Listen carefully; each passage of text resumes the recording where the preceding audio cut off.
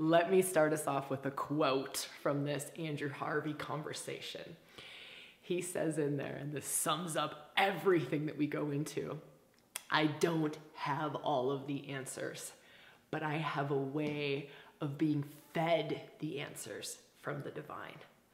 That's it. That's this whole conversation. And I invite you to allow yourself to receive everything that's in this conversation, from the subtle transmissions to the maybe not so subtle transmissions, just the fierce roar of the divine feminine coming through in Andrew's words, in his expressions, just in his being, to the very profound, very step-by-step how to do this, how to embody the divine, the number one practice that he has seen across all traditions that brings us into union, that brings us, and it's so simple. You're going to be blown away by how simple this is.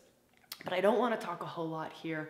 I want to just invite you to walk into this with open heart, open body, open being, and let the mystery, right? Let the mystery, let the subtle realms talk, let the unseen realms talk, let the Shakti come through in the way that it is most meant to come through for you. All right, enjoy this conversation with Andrew Harvey.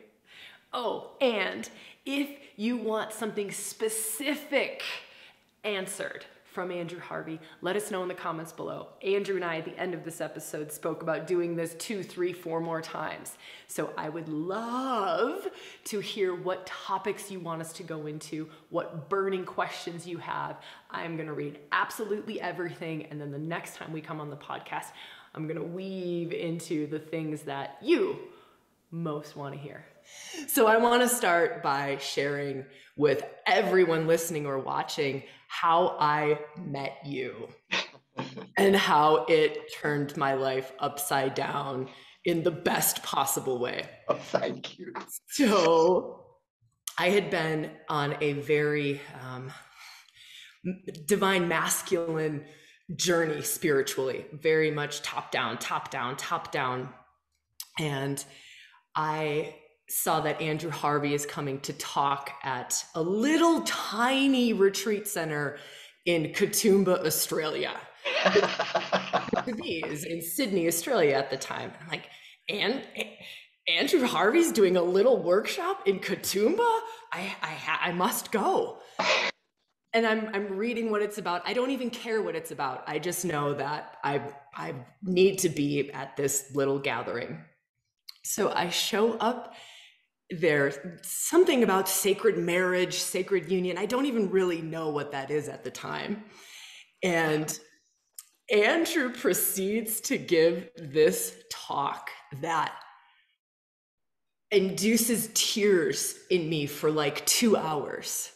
2 hours, and there is just this deep recognition in like the depths of my being going, this is it. This is the thing that I have known was there, but I hadn't found it until now. This is the thing that was missing in these dry spiritual traditions that I was into, these dry meditations. And I shouldn't say dry, they were beautiful and glorious and fabulous, but it was missing my body. It was missing juice. It was missing that part. Passion, it was missing passion, and without passion, what? Yes. Right? Oh, and so the other part that I want to share about this, Andrew, this is the part that I didn't mention to you earlier was... Oh, some cheeky story, huh? Oh yes. Yeah. Andrew is on fire.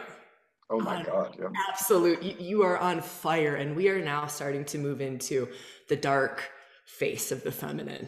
We're starting to move into those realms. And I had been doing a little bit of feminine work with Mary Magdalene, with Mother Mary, and Andrew. We're doing experiential stuff, and there's maybe 20 of us. It's very small. And so we're moving around and dancing. And so Andrew and the other facilitator both are watching everyone and can see like kind of where everyone's at with this, like embodying the feminine. And he looks at me with this dark feminine sword of truth.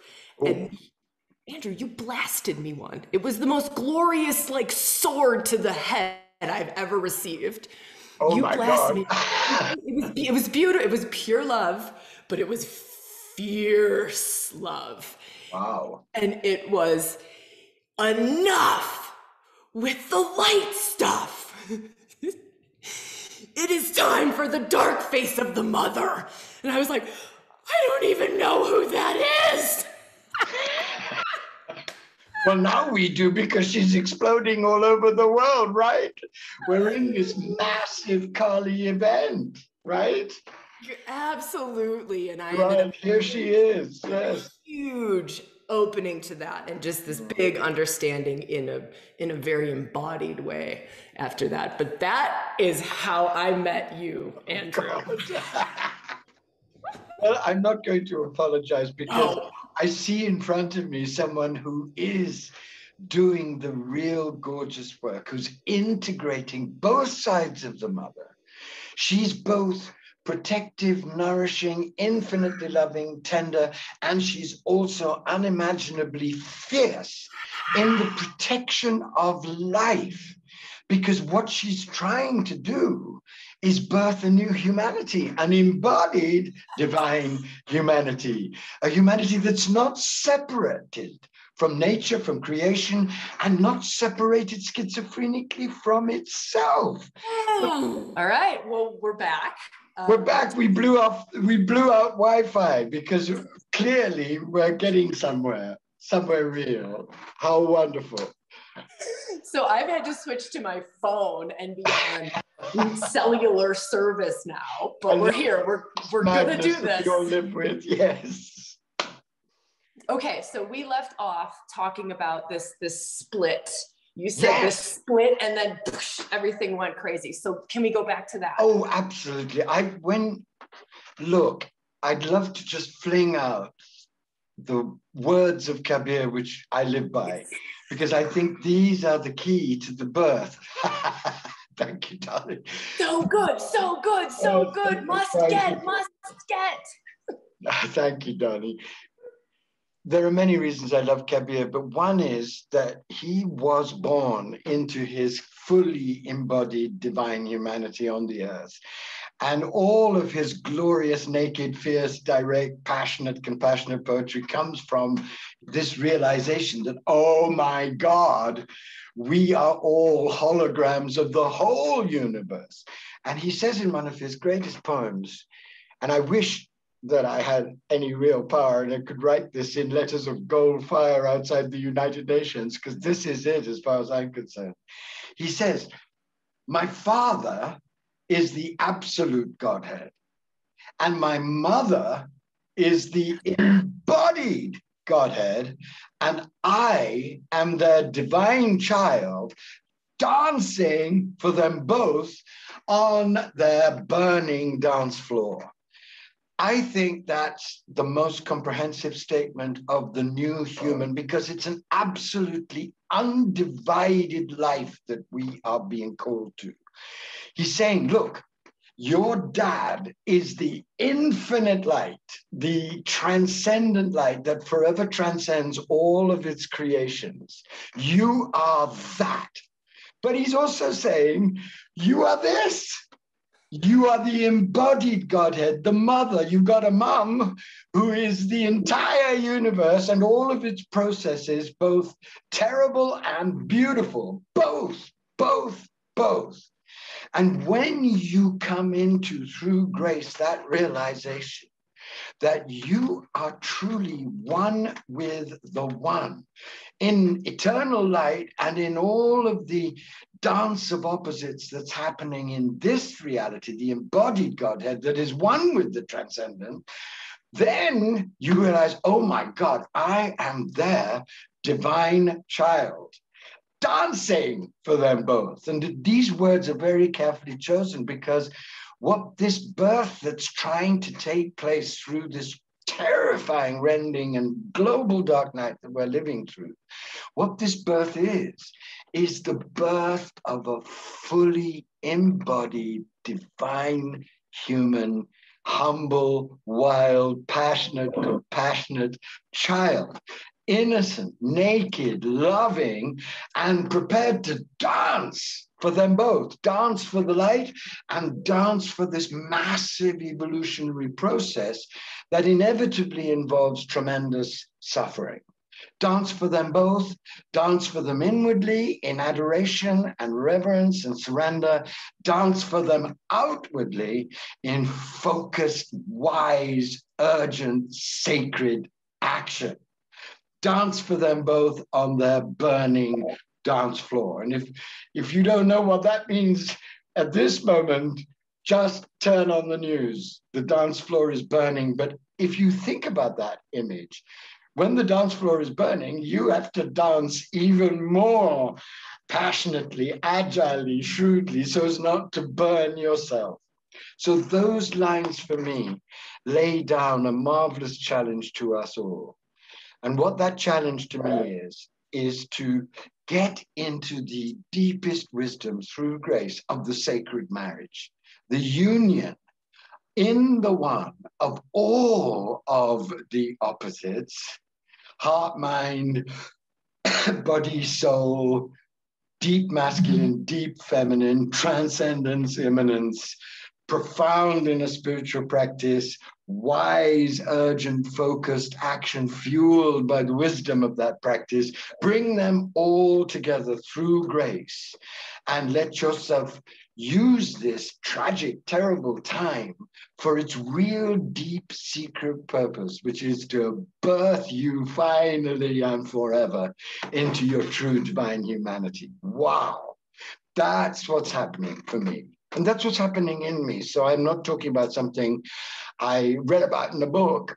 Why I love Kabir is that he puts words, stunning words, to this extraordinary transformation. And he's not alone. The great evolutionary mystics through history have known that we would come to a time in which she would dance on every level. Kali would dance. The mother, in all of her glory and terror and power, would dance. But she would dance not to annihilate us and wipe us off the earth, but to transfigure us, to make us finally real, utterly human, utterly divine at the same time, in and under her, and so capable of birthing a wholly new way of being and doing everything. And this is what's going on, because on the one hand, you see horrifying suffering, death, madness, democracy in potential ashes, the climate collapsing, unspeakable horror, really, on every level. And on the other hand, there is emerging an amazing new vision of our evolutionary possibility, and absolutely extraordinary people on every level risking their whole lives and their whole truth to birth a new world. What an amazing time to be alive. I have to ask you this question, Andrew. Somebody is knocking at my door in the middle of it. Love it. I'm in the middle. How wild. This is great. But you see, this is what this time is like, isn't it? It is such a boiling time. Everything is coming up. And I think this is such a great example of just life. Like, yes. It's everywhere. It's everywhere. It's at the person knocking on the door. It's in the Wi-Fi crapping out and shifting over to phones. Well, it's also, I just wrote a bit about the vaccination thing, and I'm very much for vaccination. And I got such a wild torrent of rage from people who refused to be vaccinated, as if I was the Antichrist. I mean, my God, I'm just saying, please get vaccinated and try and help yourself. Anyway, I accept all of this because I know that this madness is part of the birth of a new kind of sanity, but it's a very testing time for all of us, isn't it? Yeah. This was my question, Andrew, I mean, your work is so broad and wide and vast and goes into so many different aspects, but they're all connected. They're all connected. Okay, can you share that piece? Different. Yes. Maybe share that connection piece. Is connected. Yes, because my fundamental love is for the mother.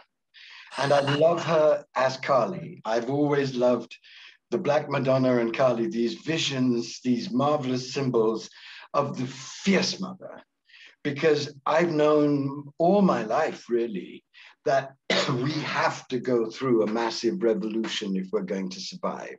We have to go through a massive evolutionary revolution if we're going to survive, because the kind of world we've created out of separation, out of hubris, out of the desire to dominate nature, out of heartless lack of conscience about injustice and the crazy ways in which our systems oppress and dominate women, gay people, the poor, the whole enchilada. If we continue that way, we're going to die out and take a great deal of nature with us. I've known this since my 20s. And in my 20s, I woke up to her. And I was very blessed because I woke up to her in and through Sri Aurobindo, the greatest evolutionary mystic the world's ever seen, who was absolutely adamant about one thing. And that was that the new human would be born through the return of the full mother, the light mother and the dark mother, the two faces of the same unknowable but very potent mystery. And that was ingrained in me in my 20s.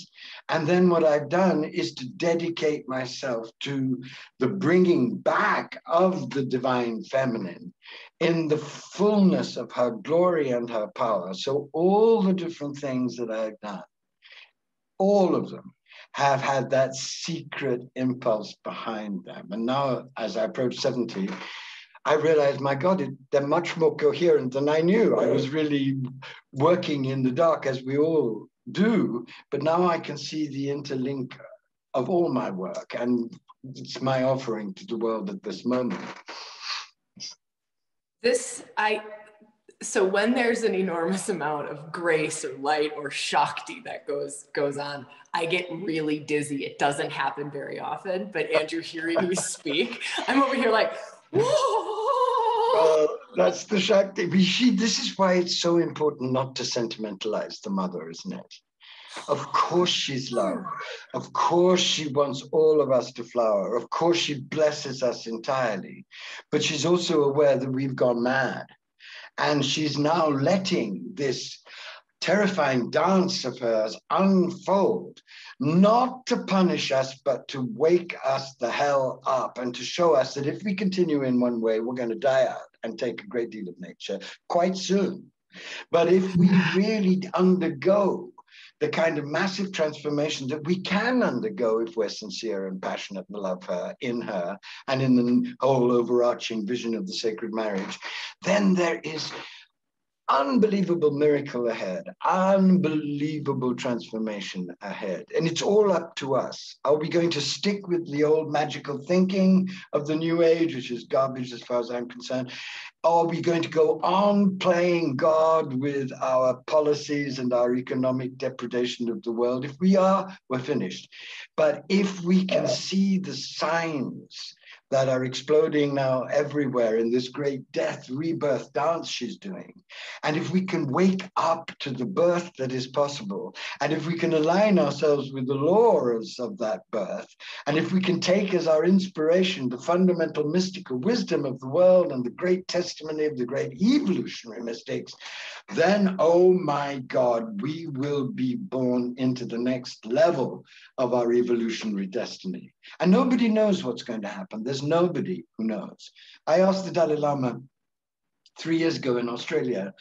I collared him in the corridor, and we know each other for many years. And I said, look, Your Holiness, what is going to happen? Do you have any idea? And he said, of course not. Nobody knows. But I know one thing.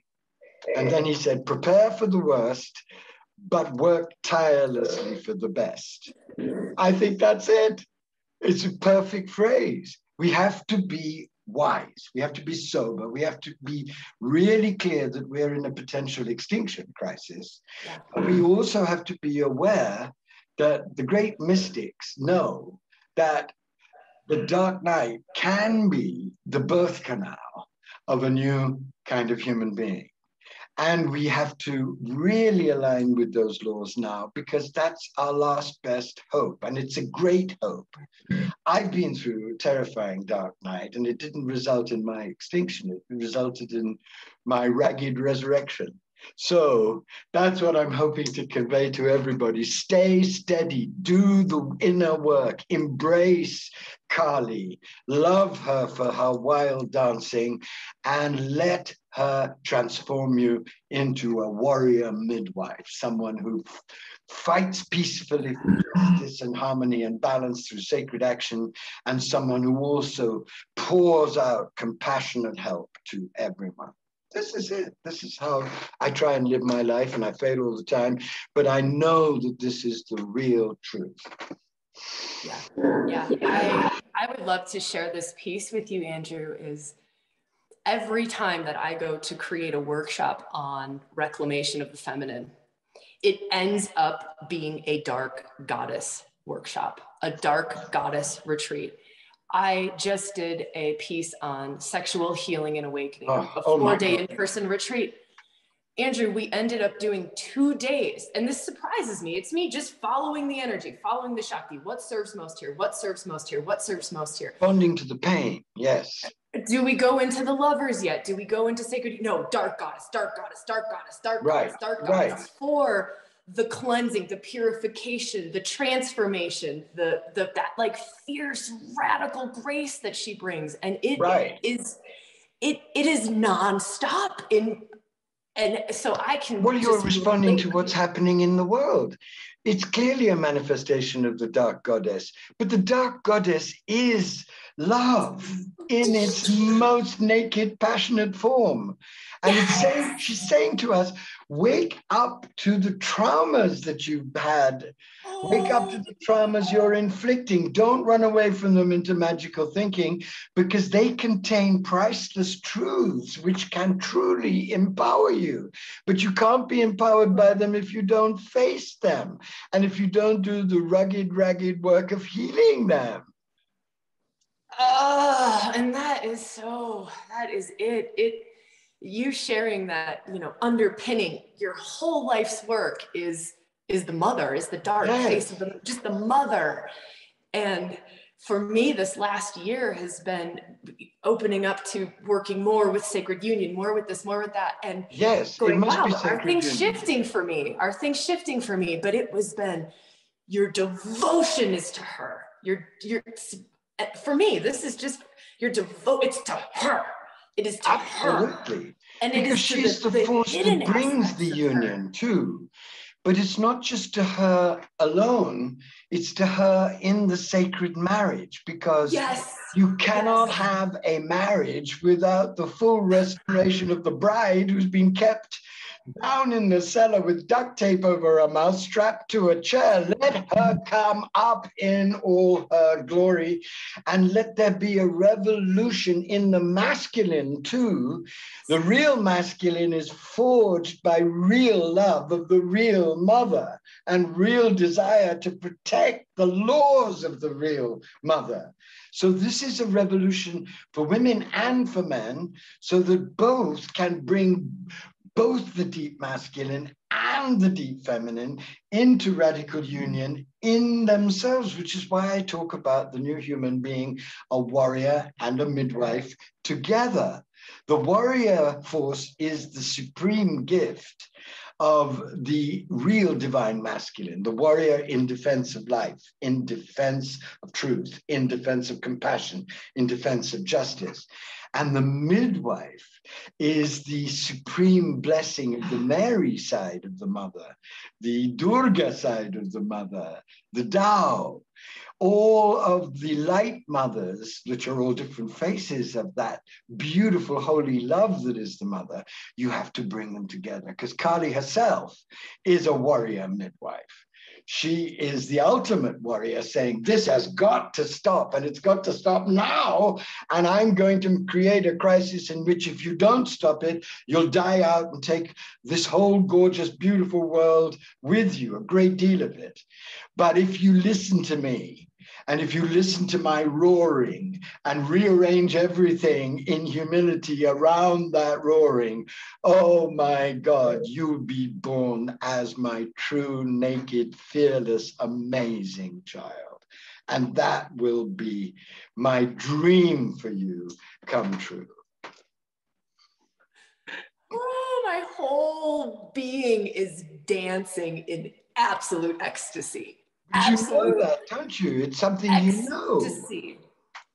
You know. And what we create in our lives from that place, that state of being, what we create, even from a conversation that we create in the world, how we create family, how we raise our babies, and this probably weaves how into we love and activism. encourage each other, as we're doing right now. And I'm hoping we're doing for all the people listening. This is Kali Mother love, isn't it? Yes, and this like kind of weaves into almost like sacred activism to me is like this marriage of the two, right? And then there's no love without action. Love is sentimental without action. You can't say you love the world and love animals while 1 million species are on the edge of extinction and aren't doing anything to stand up for animals. You can't say you have compassion for the poor oppressed by this disgusting, crazy system we've created without standing up for the poor. You can't say you're terrified by the prospect of the birth of fascism in America through the lunacy that is raging now without really risking sacred action. Sacred action is love in action. There's no love without action. If you say you love me and just sit there and glow, well, that's sweet. But I won't feel that love until you really reach out and do something to show me that love, as I'm trying to show it here right now. Speech has to become action. Yeah. There was something that you shared in some talk you were giving, and it was sacred activism is not what we're called to do. That's not the first question to ask. Right. It's a state of being, how we must be, and then the doing follows the being. And so I want to just bring that into really oh my God, that is so important. Because in a time like this, you know, which is so paralyzing, despairing, crazy making, etc., people are always asking, what should I do? But they're asking it from the old consciousness. So whatever they do from that consciousness, whatever we do from the old consciousness is bound to be partly sterile and barren. So the first question for all of us continually, and I don't feel I've answered this question. I'm answering this question with everything I am every day, right? The real question is, who am I meant to be in a time like this? And the answer that's coming to me very clearly, loud and clear, is that you are meant to be utterly grounded in your deathless transcendent self and utterly focused in your embodied mother divine self on real action in the real world, pouring yourself out from a place of deepest inner fearless security in loving, regenerative action.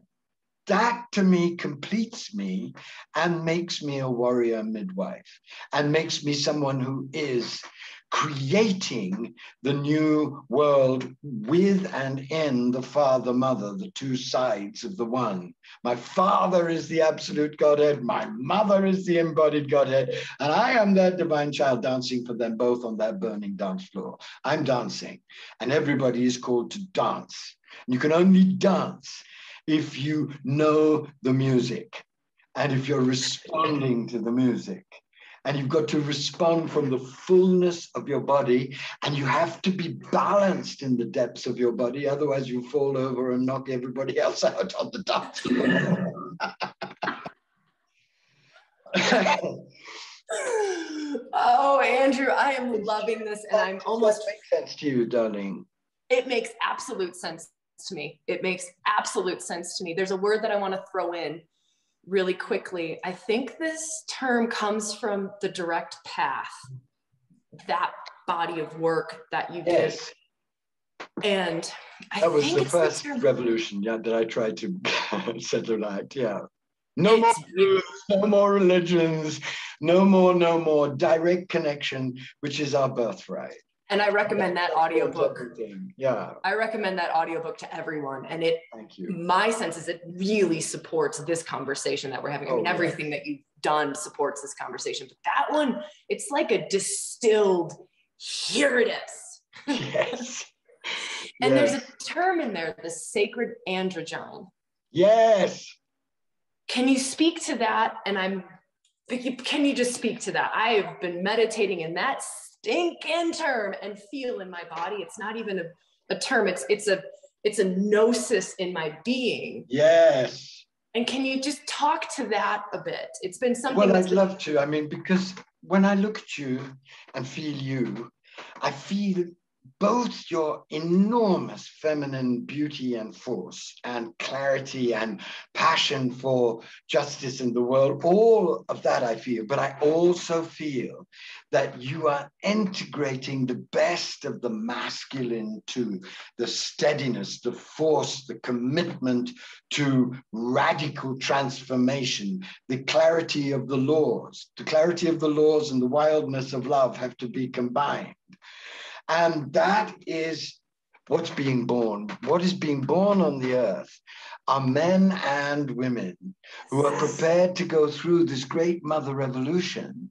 And what the mother revolution makes in all of us is a meeting of all of the opposites. We know we're transcendent and we know we're utterly immanent, and we know both are holy. We know we are bodies and we are souls, and that the soul and the body is not two, but one. We know that we are heart and we are mind, and the heart is in the mind and the mind is in the heart. One. And we come to know through the grace of the path that we have available to us, whether we are men or women, all the lovely, holy, wild powers of the sacred feminine and all the lovely, wild, holy powers of the sacred masculine. And we come to know that they're in a relationship of passionate mutual lovemaking within the one. And we come to know that as that fusion starts to become more real, more electric, more natural within us, we are born into a wholly new level of humble power, humble, divine, human power. And that is the sacred androgyne.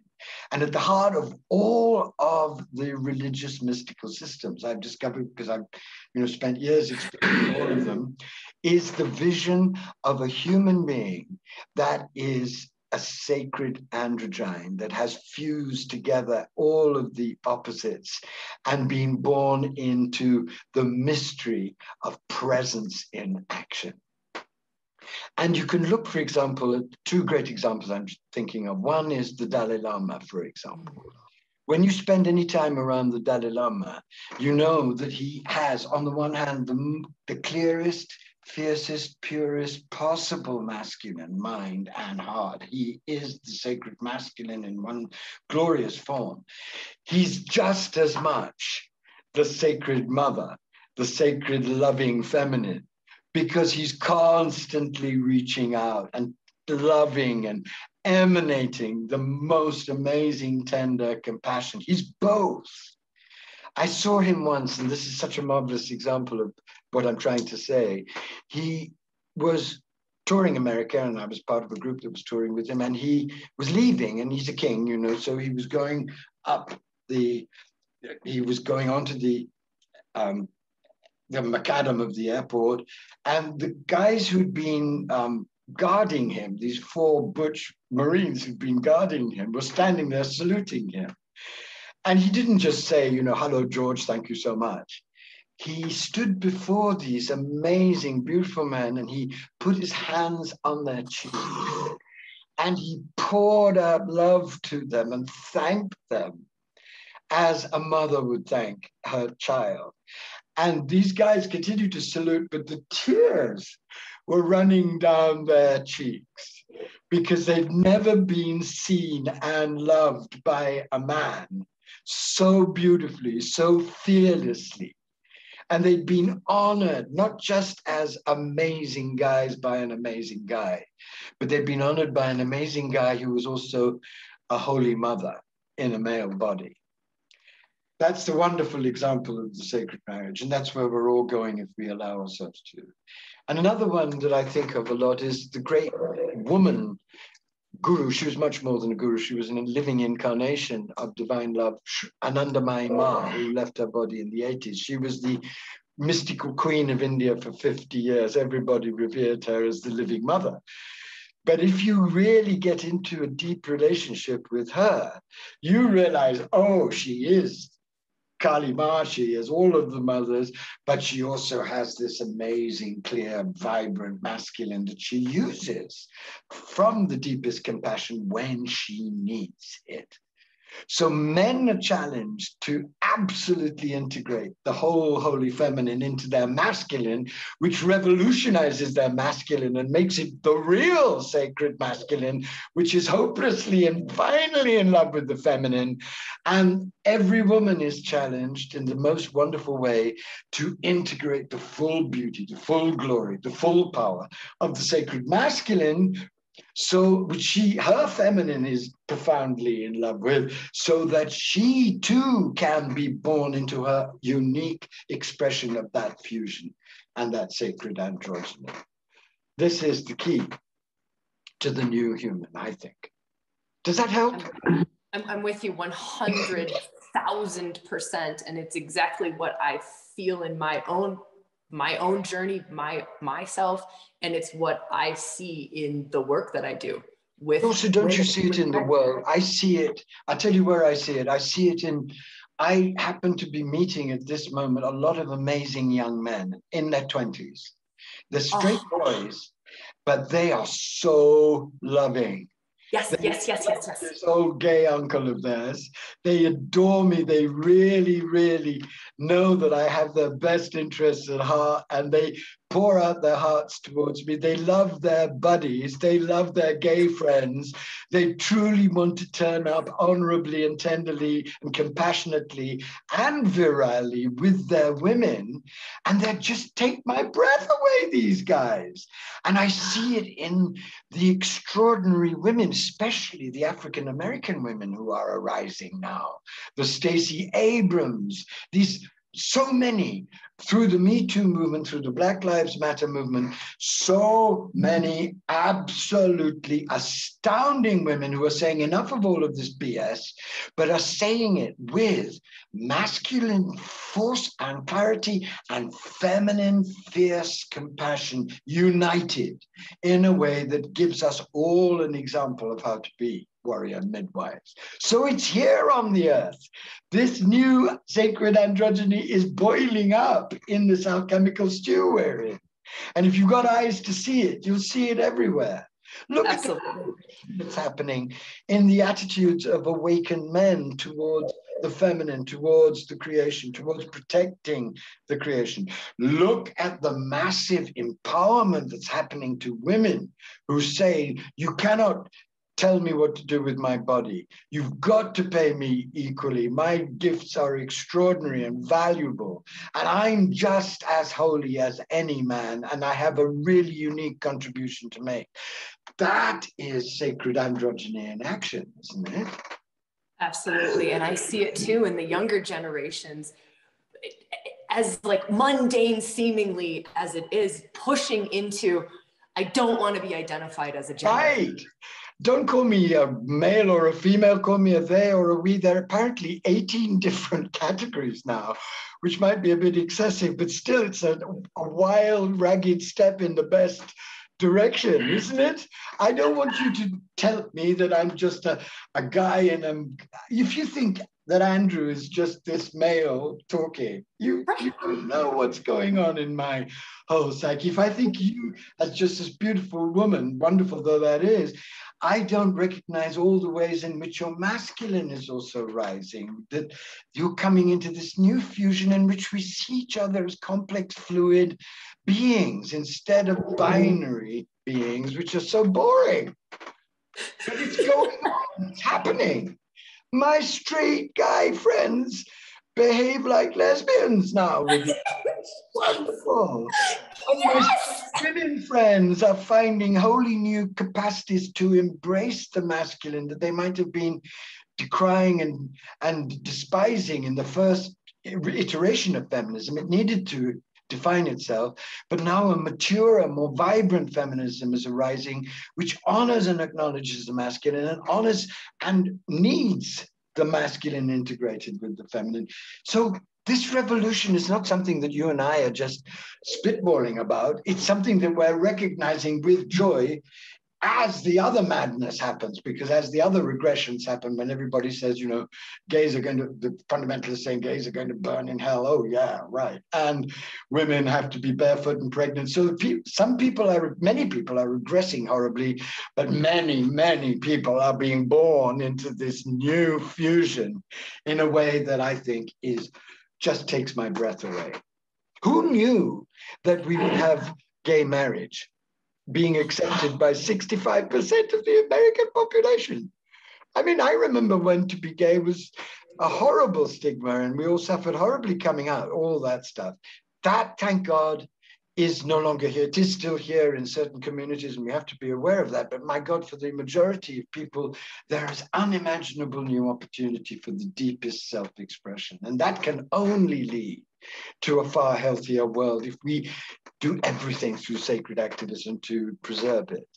Oh, God, Andrew, you were just lighting up my whole being. My whole being. You know this stuff. You know I it. know, but it's so beautiful to not be the one talking it all the time and just be sitting here receiving your love and your gifts and your light and your just the wisdom pouring through you. It's just such a gift to just sit here. And it's a gift for me to receive you, darling, because, you know, you can speak, but unless you speak, you can only play as well as the people who listen to you as a musician.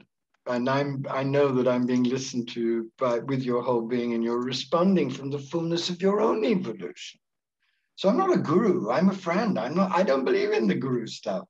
That's too easy to sit there saying you have all the answers. I don't have all the answers, but I do have a way to be fed the answers I need from the Mother Father. And that's the way that I'm offering in my work. I love this, Andrew. And this is what I would love to weave into, because I can feel people listening or will be listening, getting to this point of, well, this is great what they're talking about. How do I take the next step on my own path? So if we could talk about that and give whatever comes around that, I feel like this is the most important thing that we could do now. Well, there are several steps, it seems to me.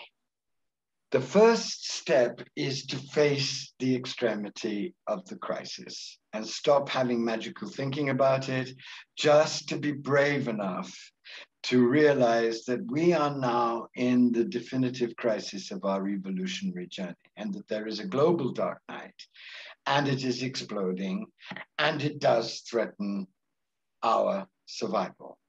And you can't not face that, because facing it, I've found, doesn't necessarily drive you into paralysis and despair. It drives you into the deepest possible search for who you really are. And that gets to the second point. Believe the mystics.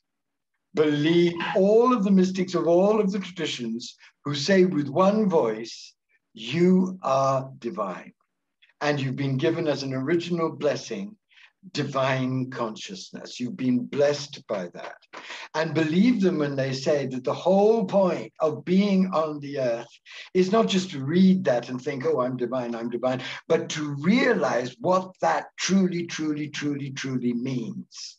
Because if you do get anywhere near that realization, you start dancing naked to Tina Turner around your place. I have done this, I'm afraid to say, because there are moments when you are so overwhelmed with gratitude and amazement at being, through grace, the living divine child of the Father, Mother, that you can't do anything else but take your clothes off and just say, thank you, Lord. And I am a great lover of Tina Turner, who I believe is a real shamanic wisdom teacher. So it's Tina for me, but whoever it is for you, be prepared for those moments of ecstasy. The third thing is that in order to realize this, you need to plunge into deep sacred practice. And the most powerful practice, every evolutionary mystic, and this is true of all of the religions, says, is the simplest. And I'm a great advocate of totally simple practice. And that is saying the name of God by whatever name you worship the divine. And if you're a Buddhist, you can say some of the great Buddhist mantras. Buddhists don't believe in God in that way, but they believe in a source, a shunyata, the emptiness that creates all things. And it's just, for me, it's another name for God. But they are entitled, of course, to their own glorious philosophy. Whatever you believe in, adore the face that is turned to you of the divine and say its name in the heart as often and wildly and tenderly and rapturously as you can. And you will discover what Kabir says when he says, the name of God through age after age binds me directly to God. So by saying the name in the heart with reverence and passion, you'll discover over time that you'll be taught directly the different stages of the mysterious unfolding of your true nature. So that's what needs to be done. And there's a fourth stage. Realize something. And I'd just love to tell a story here about the Dalai Lama. I was interviewing the Dalai Lama on the day that he was going to win the Nobel Prize in Oslo. I was sent by Vogue or Elle, I don't remember which, as Little Pixie was sent to interview the great kahuna, you know. So I was sitting in this long oblong room in this hotel in Oslo with the Dalai Lama alone. And I asked him absolutely everything on my mind, and he answered so beautifully. And it was 2 hours. It was 2 hours with him. And at the end of those 2 hours, I couldn't get out of the chair because I was so overwhelmed by his presence, because he is the sweetest of people, but there is this vast, vast force of embodied love around him. And he came up to me and he hoisted me up. And I was momentarily breast to breast with him. My breast was against his breast. So I looked up at him and said, we'll never be in this position again. What's the meaning of life? And he roared with laughter. I mean, that roar is still echoing in every cell of my being. And then he got very, very, very quiet and very strong. And he pointed at me and he said, the meaning of life is to embody the transcendent.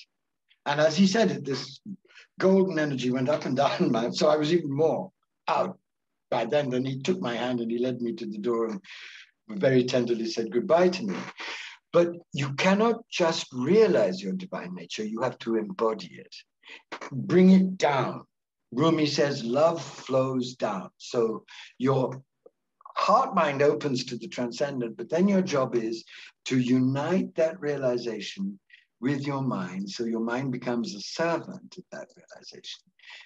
Unite it with your heart, so your heart becomes an organ of universal love, and then do the difficult but wonderful work of uniting it with the cells of your body, so your body becomes love's body, like His Holiness's body is clearly love's body, because that's all he's doing is reaching out, loving, loving, loving all the time. And that means action. So the last part is to put what you are being given by the divine that loves you so much into action, sacredly inspired action and service on behalf of the creation, on behalf of animals, on behalf of the poor, on behalf of the rich that are lost in ignorance and greed, on behalf of every single sentient being, tirelessly, relentlessly, with humor, with joy, with passion. If you can combine those 4 stages, you won't be spared suffering, my friends. You'll go through a lot of suffering, but you'll know what the suffering is asking of you, to go deeper into surrender, to go deeper into love, to go deeper into service. And you will realize, whatever happens to the world, that you are the divine child of the Father, Mother, dancing for them both on their burning dance floor. And a great joy will be in your life, arising from the source of joy itself, that is the divine.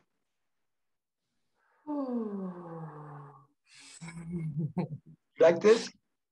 I love this, Andrew, and I know that our community is going to love this. Absolutely love, love, love, love, love this. And it happens to be it's not just Andrew saying this, because, you know, I've spent 40 years plunging into all the mystical traditions and being initiated into them, and the Aboriginal and indigenous traditions. And at the heart of all of them is this. Yeah. This is not my version. It's just my distilled version for our time, for myself and for everyone whom I love and who wants to listen, of the essential evolutionary wisdom of humanity. And that's my job at the moment, to distill it, to make it available, to make it simple so that people can resonate with it. It's not simple in how it works itself out, but if you get into the direct connection, you'll be given the wisdom you need stage by stage. The people you need will appear. The books you need will fall open at the pages you need. You'll hear the podcast that will open you. You'll see on TV somebody who gives you the peace that you've been waiting for, because the whole universe wants you to be born into your empowered human divine self. And if you align with that, there is so much grace heading your way, including the grace of a appalling crisis, which should wake you the hell up to the complete sterility of any other solutions but this one. That's a grace. There is a question that I am burning to ask you, and it's something that comes up in our... This is America, so, you know, this is not in my contract. Of course, honey. Not that one. No, I'd love to try. I'll certainly give it my best. So this piece around like right relationship with teacher, right relationship with book, with tradition, with, I see this as something that many are struggling with and working through. And I know that you have many, many stories and so much experience with this. It's a wonderful question. And the way you're talking about direct connection, but also the television show bringing you this, right? Thing. And the Dalai Lama's here, falling open and bringing you this. Yes. So please, can you share anything that comes around this? I think it's so important to make your relationship with the great traditions of the past a marriage of opposites. On the one hand, you need to be, I believe, in a position of humility and reverence, knowing that even the patriarchal mystical traditions have a great deal to teach you. They've been over-biased towards transcendence, towards the light, but they know a thing or two about that light. And if you don't know what they know, you're going to be bereft. So be reverent, be attentive, but also have one eye completely open to the patriarchal bias towards transcendence, the patriarchal bias towards rejecting matter and privileging spirit, the patriarchal bias towards body hatred and sex hatred in ways that have disfigured and let out the feminine. So the way I find is most useful is to ask the mother to guide you in your reverential reading. Ask her to show you the truth of the teacher in front of you. And what my criterion is this, because I've been very blessed. I've been very blessed to have the greatest teachers. The Dalai Lama is not my guru, he's my beloved. I was able to meet the greatest living Christian mystic, Bede Griffiths, and become not his disciple, but his beloved. And what both of them show me is their modeling not of the answers, but of the way to learn the answers. So great teachers model learning. They are unafraid of confessing what they don't know. They're unafraid of being called on their shadow because they want to know. They want to work on their shadow. They don't ever claim total omniscience and total authority because they've been blasted by authentic mystical experience, which has reduced them to ash on multiple occasions. So they know that claiming to know everything about that would be insane. And there's a wonderful story about Rumi, which really gets this. There's a young guy who is in Constantinople, and he hears about the greatest living mystical poet who's now in his late 60s. And he's desperate to meet him. He's a young Christian monk. And although the Rumi's a Muslim, he knows that this guy's got it. So I better go and see him. So he goes, he walks all the way from Constantinople to Konya. And as he's coming into Konya, he sees this glorious old man walking towards him. And he knows that it's Rumi, because Rumi knows that he's coming. And he bows down to Rumi. And he steps up and he sees that Rumi is bowing down to him. And this goes on 32 times. And the young man who by this time has had all of his concepts of the master and the disciple shattered, cries out to Rumi. He says, why are you bowing to me? I'm a crazy young man who doesn't know much, but I know you. You know so much, and I've come to you. Why are you bowing down to me? And Rumi says something so amazing. He first says, he quotes a hadith from the Prophet. He says, blessed is the person who is just in his honor, chaste in his beauty, and loves all sentient beings. So he gives the perfect instruction. And then he says something really amazing. And this is Rumi, having poured out the world's greatest mystical poetry and being revered by his whole world. He says, if I did not show you my nothingness, what would I be useful for? So only trust a teacher who shows you his or her nothingness, who models for you how to learn, who is humble, who is accessible to your objections and protests, and who is willing to be called on their shadows, because what they're trying to model is absolute sincerity about doing the work as humbly as possible. And if you're lucky and blessed enough to find a teacher like that, love them with your whole soul and heart and mind and body, but don't give up your life to them. Take their example as a motivation for you becoming exactly like them. Bede used to say to me often, because he knew how much I loved him and that was dangerous. He used to say to me, look, he said, I know you love me and I know you see me and I know you honor me with your whole being. But I want you to know that I know who you are. And I don't want you to be a copy of me. I want you to be totally Andrew. So any teacher that wants you to copy them or mirror them or dress like them or wear white on Sundays like them and blue on Mondays and all that horse shit, just bow to them and get the hell out, because the real teachers are not interested in being copied. After all, they fulfilled their roles. What they're truly dedicated to is inspiring the hell and heaven out of you so that you become the glorious, humble, wild, passionate, compassionate human divine being that they see in you. And Bede said something to me at the end of his life, which absolutely knocked me out. He said, you know, you think I've done all these amazing things, and I hope I have. But he said, you and your generation are going to do even more amazing things. And this is what Jesus says in John's gospel. He said, and you can do greater things than me. I once quoted that to an evangelical who said, I wish he hadn't said that, but he did say that, and that's the whole meaning of his mission. He's not wanting to be adored as the Son of God. He's wanting you to see the way he lives his life as an aligned life with the great evolutionary spirit, and do the same thing in your own wild, wonderful way, and do greater things than him. That's a real teacher. That is so powerful, Andrew, that it leaves me completely speechless. Really and truly, like you have just summarized it and have cut through all of the bullshit into here, this. Be wise, be discerning, but always know that the ultimate responsibility is not a teacher's, it's your own. Yes. But if you don't have the power of adoration of the holy, you're not going to be helped much on the path.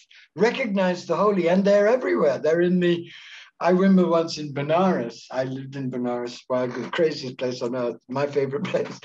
And every day I'd go to buy toothpaste or soap from this old toothless woman who had this shop, and she was my buddy. We adored each other. And I gave her money because she just broke my heart with her sweetness. And one day she said, okay, she said, you love me, I love you, sit down. And I thought, oh my God, sit down. So I sat down in this filthy shop, and she said, Shiva is everything. Shiva is the ground, Shiva is me, Shiva is you, Shiva is the toothpaste, Shiva is the soap. And she was emanating enlightened energy. She was holy. And I bowed to her. She was my guru.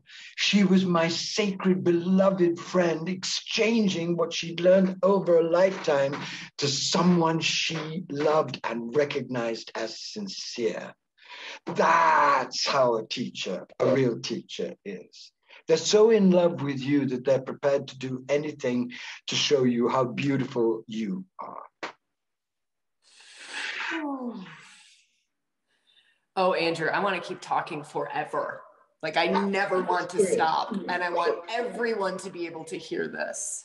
It's so important, not just because it's not important for me, because I know this and you know this, but it's so important that people now claim their agency. And that doesn't mean rejecting teachers.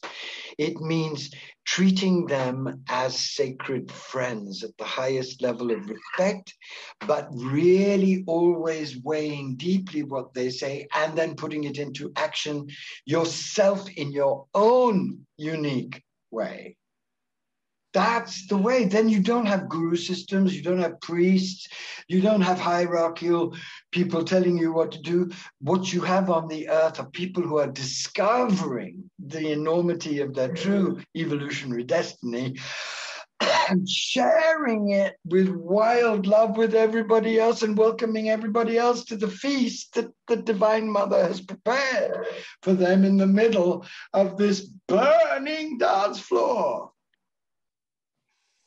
Andrew, I know that there are going to be people listening who are going to want to read books, do programs with you. And I would love for you to share, like, what is coming up for you? Where can people find you? Where can they do more? Well, I have a website, and what I'm doing now is really doing staged events with amazing women. I love to work with the glorious women. I did a wonderful workshop with Eve Ensler, the great wild V, yes. who was called Eve Ensler, now she's called V. And she, my God, the two of us together was insane, but it really works. She's extraordinary. So that's available. It's called The Revolution of the Mother. And I'd love you to acquaint yourself with her wild, gorgeous teaching and the alchemy that happened between us. I'm about to do in October an event with the great Linda Tucker, who is the protector of the white lions in South Africa. And she brings her mother-inspired vision of sacred leadership from the lions, and I bring sacred activism together.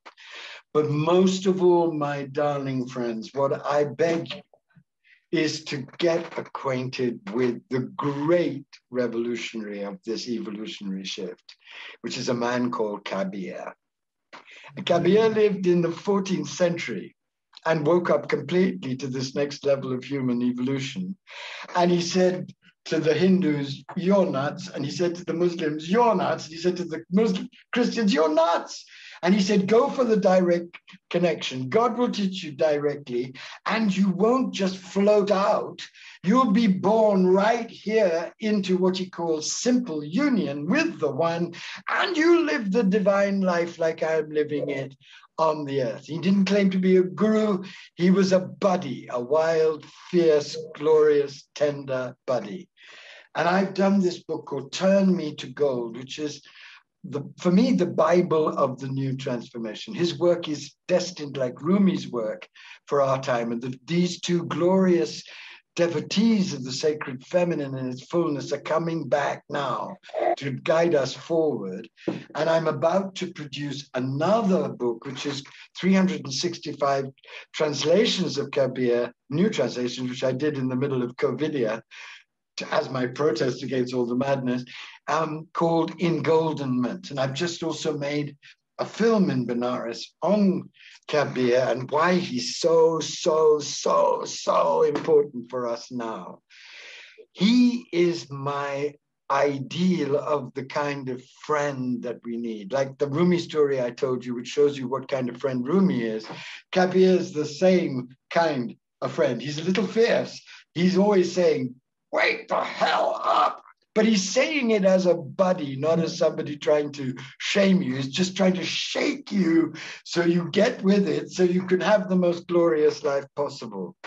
So I beg you to make friends with the two great universal friends of the next stage of evolution, which I dedicated my life to. Rumi, which I've spent 40 years with, but now, especially for now, because Kabir is so ruthless and so loving. Kabir. Remember that scene in The Graduate when Dustin Hoffman is taken out to the swimming pool by the guy, and the guy says, I have one word to say to you. I think you're going to have the revelation of existence revealed. And he says, plastics. Well, I have one word to say to you, and that is Kabir. Get with Kabir. He'll rock your world in the rightful way. And he gives the most incredible teaching about the direct connection. So simply take him into the core of your life and use him to Kabirize yourself, to become wild, holy, naughty, joyful, and absolutely committed to building a new world out of the ashes of the old. I feel him so strongly for this moment in time. I'm absolutely with you on that and feel like now. He's coming back now. Rumi came back first to soften up for Kabir, as he did in my life, because without Rumi's glorious tenderness, I don't think I would have been ready for Kabir's flame. But, yeah, the sword coming down. But if you bring the two together, then you have the whole enchilada. It's so amazing what's being offered to us. And the last thing I'd say to all of you is, the most important thing at the moment is to stay inspired, Love the heaven out of your friends. If you're lucky enough, as I do, to have a cat or a companion animal in your life, just adore them. They will show you amazing things and they will help you and ground you. Love the creation. Go out into nature and celebrate her. And realize that you are called to sacred action. And the way you find that out is asking yourself one question. What of all the crazy stuff that's happening in the world breaks my heart the most? If you ask that question, really, you'll find what you're being called to address. And when I asked that question of myself 10 years ago, I realized that I'm heartbroken by a lot of stuff, as you can imagine, and outraged. But what outrages and breaks my heart the most is the treatment we give to animals. So I've become a relentless advocate for animals. And I have this amazing collaborator for sacred activism called Jill Angelo. And she has turned her little farm into a sanctuary for battered animals. It's called Moon Dog Farm. And if anything that I've said inspires you, please go to Moon Dog Farm, because it's something that I relentlessly advocate for. She does it on no money. Help her. Give $20, $100, or sell your house preferably and give it. No, give her some cash in my name and in the name of the mother, so she can continue to do her holy work with her amazing animals. And that you can continue to be inspired by her, because her example is setting alight thousands of people who are turning their own houses and their places into sanctuaries. We need sanctuaries for animals on the earth, and Jill is the pioneer of this. And I'm so proud that she's my collaborator and co-creator. So go to the website and help this glorious, wild woman. who keeps me straight. And I tell you, living with Jill, I talk to Jill every day. For 10 years, she helped me co-create Sacred Activism. And she reads me the riot act, and she is the fierce feminine in action, and she keeps me straight. So this is not somebody who is my humble collaborator. She's somebody who brings the fullness of her fierce feminine wisdom, and which I need. And you will be so amazed when you actually encounter the work that she's doing. I love this. We donate we have this program called Living Close to the Bone. And it's really this living, right? Living this like razor's edge of truth, just living so close to our truth. And every month we donate a portion of that membership to a charity. And come January 1st. Please do it for Moondog Farm, and everybody out there, go and do. We need now to encourage the heroic sacred activists who are stepping up and risking their lives and their finances. Most of the people doing amazing work in this world now are horribly underfunded. Yeah. She's one of them. Help her and look around for all the people who are saying, I can't stand it anymore, and I'm not going to complain. I'm going to act and make my life a ragged beacon of light. Help them, and you'll be helping yourself become more authentic, more real, more engaged. Absolutely. Andrew, thank you so much. This was inspiration. So those closing words saying, stay inspired. And to me, this was inspiration for me and for everyone in our community and all those who will end up finding this, stumbling upon it, however they stumble upon it. Thank you, darling. Thank you so much. How are you feeling in yourself at the end of our conversation? How has all of this moved you? What has become more real to you in you? Because you're such a real person. I can feel it. I know you're doing your holy work with such sincerity. What has really given you inspiration? It's so touching, Andrew, that it brings tears. It's so just let me feel for a second, if that's all right. It's this. You're allowed to feel. Yes. It's this deep recognition of her, this, just her. How are we not seeing her yet? How do we not know her? How do we not love her gifts, her love, her, and for us to have like recognized that and touched on that, that's the biggest thing. I feel the same way, darling. In this conversation. Her burning love can save us if we burn with it and act on that burning. Yeah. And her patience, she's just waiting for all of us to arrive. She's getting a lot less patient right now, isn't she? She's absolutely totally patient and totally impatient at the same time. Absolutely. And she's like, I'm here. I'm here. And what more do you need to see how essential I am for you to be your true, beautiful, holy selves? What more do you need? Because I'm going to give it to you, whether you like it or not. Yeah. Because, not out of hatred, but out of wild, fierce love. Wake up. Wake up. Oh my gosh. Oh. Andrew, thank you. I love you, darling. I love you. I love you. It's an honor to speak to such a beautiful, embodied, divine human woman. Women like you are the most essential powers on the planet now. The Dalai Lama said the world will be saved by women. And you're one of those women. And all the women listening, I bow to you all. I thank you all for turning up in your fullness now. I need you. All men need you. We need you totally. Give it to us. I just bow right back, Andrew. That's it. That's all I've got, is just a bow right back. Thank you, sweetheart. Take it and I give it. Thank you, God.